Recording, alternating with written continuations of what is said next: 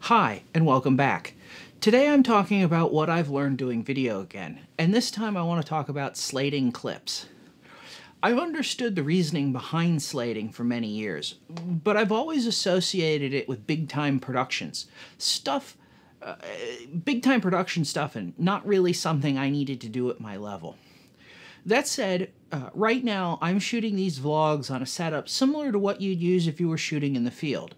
That is, both my camera and my audio recorder are recording to internal storage, and after I'm done shooting, I have to download the cards into my computer and do post-production work from there. However, to keep my noise floor down as much as possible, I record late at night, and more often than not, I don't download right away. I mean, it's late and I'm tired. Moreover, I will occasionally record multiple episodes on the same night, or simply have 2 or 3 episodes over a couple of days recorded before I download a card and process everything. However, after 9 weeks of doing these vlogs this way, I've really come to have a real appreciation for having a visible, readable block of information on the first frame of the scene. Instead of struggling through a bunch of videos trying to see what they are, or what it's right, it's just easier if it's right there on the first frame. That said, even though a proper slate isn't all that expensive, I can get one for about $11 off Amazon. I haven't yet for a couple of reasons. First, I'm not overly enthralled with the standard information on them.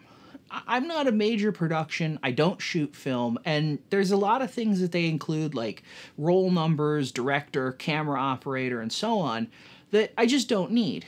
In short, I'd end up either leaving a lot of fields blank or filling them in with something that makes sense to me, but then I'd eventually forget what I put where and everything would get confusing again.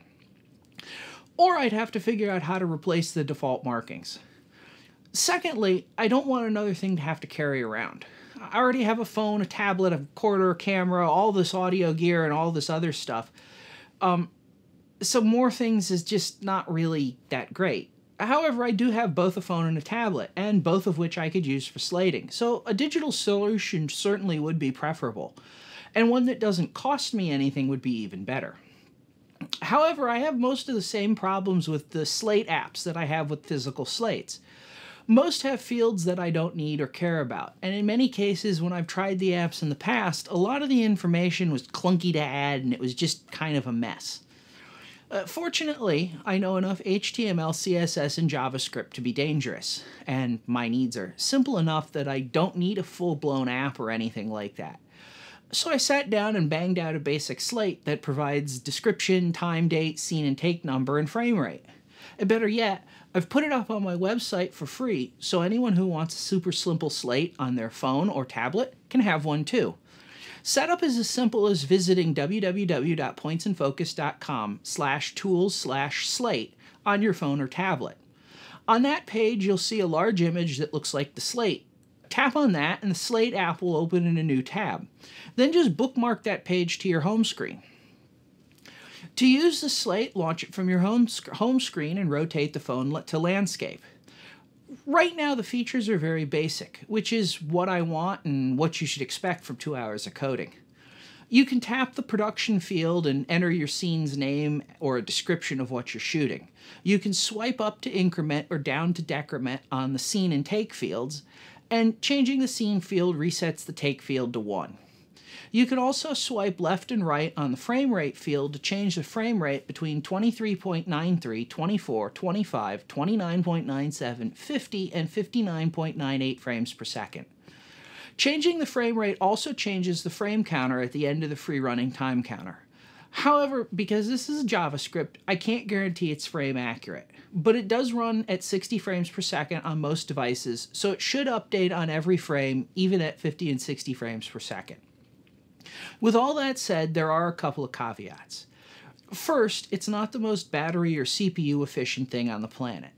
This isn't unexpected though, as, it's a very fast updating counter in JavaScript, and JavaScript isn't that CPU efficient. So I wouldn't recommend keeping this running or displayed for long. Second, there's no refresh or reset yet. I may add this in the future, but for the moment I haven't really felt the need for it, so I haven't added it. This also means that it's kind of a pain to update it when I make changes, as you have to delete and recreate the home screen shortcut. Finally, there's no sync sound beep in Flash, or any other kind of persistent storage, including offline caching, so it may not work if you have internet access, and it'll frequently clear the title or whatever you set when you switch away from it. So that's about all I have to say on slating in my super simple Slate app. If you found this content useful or interesting, please smash the like button and subscribe. For more in-depth written content on photography, travel, and deep dives into gear and camera tech, you can visit my website at www.pointsandfocus.com. Also, you can follow me on Twitter at pointsandfocus. Thanks for watching, and see you next time.